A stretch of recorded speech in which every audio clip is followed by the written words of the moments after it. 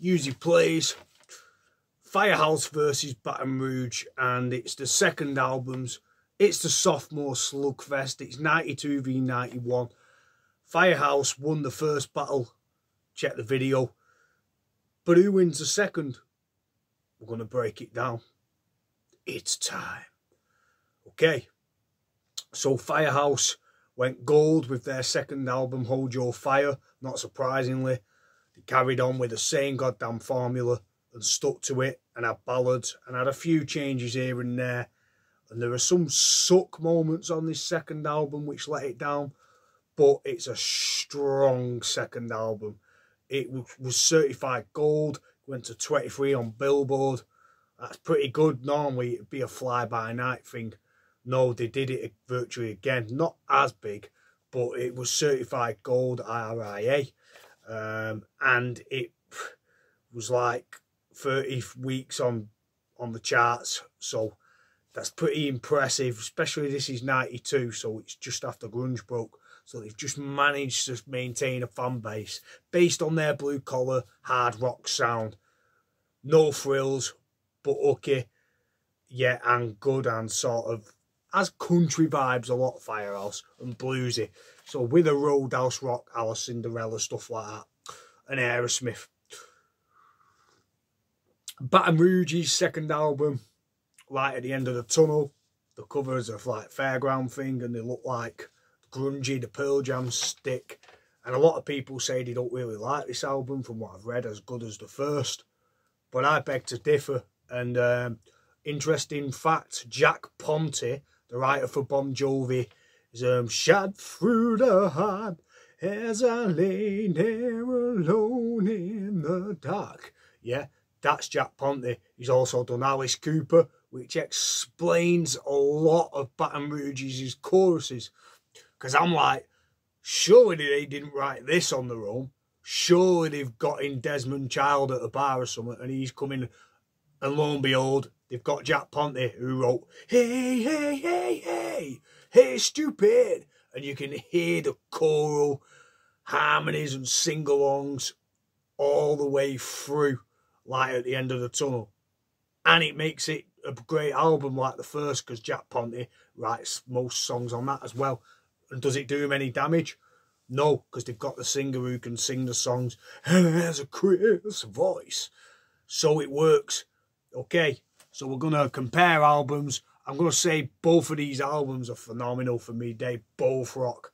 I really like this second album by Baton Rouge. I like the choruses. I think the Big, the Meatloaf, the Alice Cooper, the Michael Bolton, the Giant, the Van Halen. And it's fun as well. And it's like, live biker rock, living in Tokyo times. You're my days, you're my nights. It's just like big as shit, man, and I love it. And it's going up against Firehouse, which is fucking amazing second album as well. Like, they keep the energy.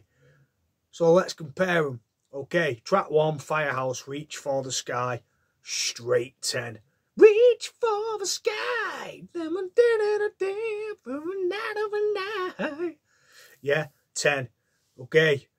It's just a killer song, man. It just starts well. It gets you pumping. And they've not gave up that rootsy bar rock sound. The bluesy country vibes. But it's going up against Slave to the Rhythm. And this is a great song.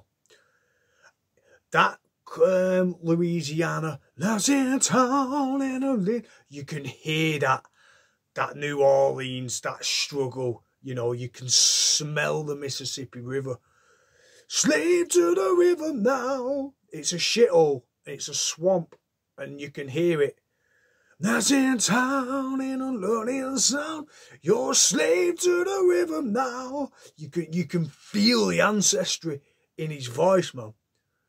I'm telling you, it's like Candyman 2 or something. Don't know where I got that from, but basically you can feel struggle in the guy's voice. Keely Killing, whatever he's called. What a singer. What a singer. This song is fantastic. I'd give it an 11 probably. I love it. It's just a really strong vocal that makes the song. and it's the vocals what make Baton Rouge stand out for me. If it wasn't for this singer, they'd just be another loser band on Sunset Strip or something, or trying to make it in the swamps where they live. Because of this guy's voice, I could understand why they got signed. Because there was a risk worth taking, because if they failed, you could just sign Ricky and the Ronnies, couldn't you? But what I'm saying is, Slave to the Rhythm is a 10. I love it. It starts off well, Van Halen vibes again. And I just think it's such an emotional little chorus. Boom. There you go. Love it. I'm touched by his vocal performance on this. 10, 11. Okay, next, Rock You Tonight by Firehouse. Saxon vibes. We're gonna rock you tonight. Whoa, like Def Leppard, Saxon. I'm hearing that Back on the Streets vibes. That's that album. Definitely gone for that Saxon thing with The Rock as well, Bon Jovi. And it's a 9. Love it again. The licks are great. It's a fun stomper. And next you've got Full Time Body by Baton Rouge. Full Time Body. Get all your rocking.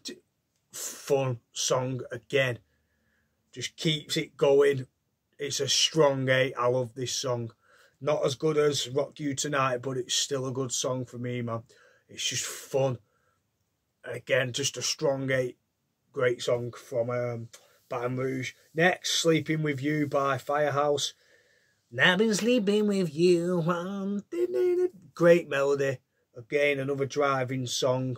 And it's probably, I'd give it an 8 or something from what I've got here. We've got Tie Me Up by Baton Rouge, track 3. And that is a 8. And again, tie you up, baby, and let me down. Tie you up, you'll be coming round. Again, another driver, another like sort of road rocker, nighttime rocker, just bar rocker, whatever you want to call it. Good, great vocals, and I give it an 8. Next, track 4, you've got You're Too Bad by Firehouse, and this is, it sort of sucks. I don't like it. It's a 6. Mediocre. It's pretty much a filler.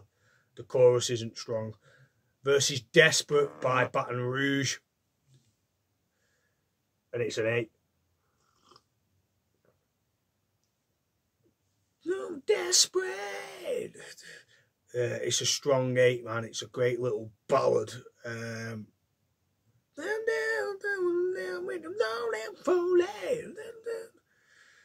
Yeah, it's a strong 8. It's a great song. So yeah, I'd have Baton Rouge up right now.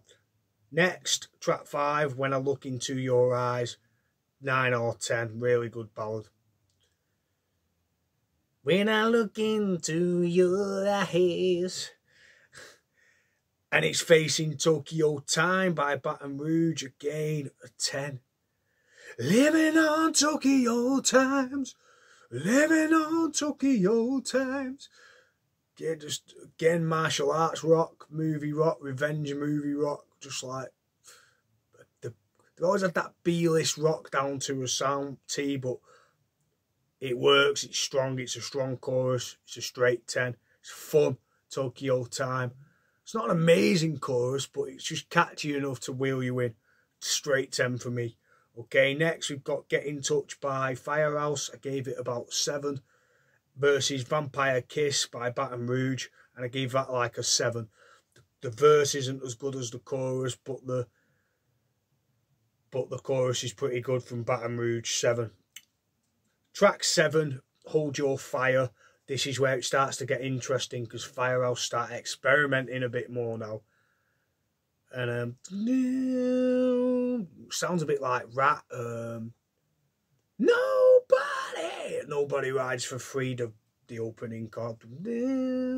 Hold Your Fire. 10. I think it's the best song on the album for me. I love it. Self-titled, but I just feel like the style, it's very eerie vibe, great guitar part, country vibe, but good chorus, strong 10, 8 or 10. Versus The Price of Love by Baton Rouge. That's a straight 10. One lonely night, lounging and falling, where you been led to me. Lonely in the love, lonely is the press of love. I was standing in. But this is where I'm thinking, like when we get to like the end of the tunnel, I'm thinking there's no way they wrote these. Somebody helped them. Definitely a pro songwriter. Steinman, Child, and as we know it, it's Jack Ponty. Great chorus, 10. So at the moment, Baton Rouge are quite leading, funnily enough. Next, we've got The Meaning of Life by Firehouse, and it's a shit chorus, and it's a 5. I don't like it at all. I think it sucks. 5. Don't know what I wrote here, just no frills or something. Next, going up against Dreaming in Black and White, and that's an 8. Again, a memorable chorus. The song gets better as it goes along. Strong 8. Next, we've got Talk of the Town, track 9 by Firehouse. I'd give that a 7. Pretty good, just above filler. And Facing Down by the Torchlight, which is a strong 8 by Baton Rouge. Again, another great song. Pretty good.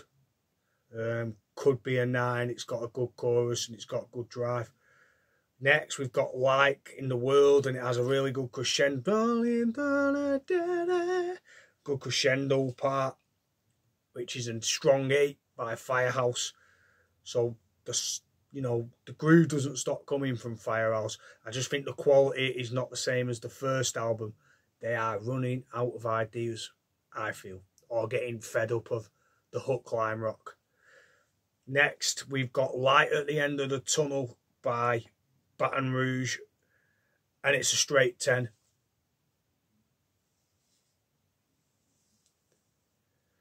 It's a straight 10, man. It's I probably already sang it at the beginning. I've even forgot the chorus, but from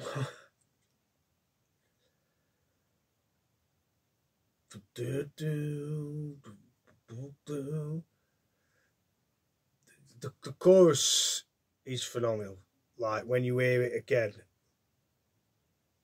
and you're like, this is where I'm like, wow, like his voice, the vocal parts are strong as fuck. So I'm giving that a 10. Next, we've got track 11, Mama Don't Raise No Fool.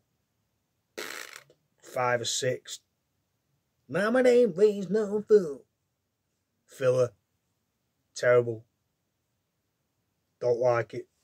Next, Tear Down the Walls. This is where they start to go a bit, Chris, tear down the walls. Bit Kiss, Creatures in the Night vibe. Don't really feel it. It lets them down because they've just done Light at the End of the Tunnel, which is a straight 10. They've had 8s, they've had 10s. They've fought off Firehouse for quite a lot of the fight, man. Right now,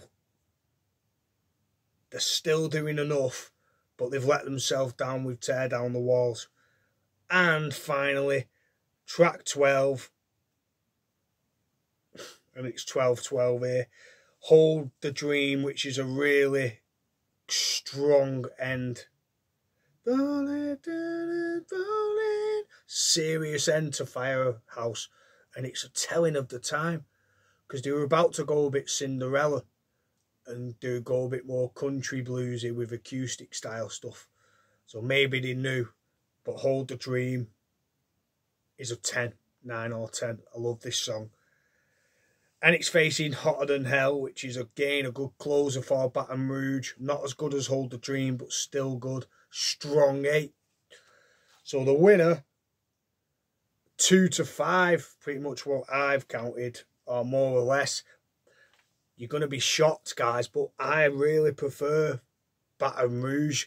And these are both great albums, but the winner for today is Light at the End of the Tunnel by Baton Rouge. I just think the songwriting mixed with the focus and the choruses are more mature, and it's less, the songs have just developed for me from the first album.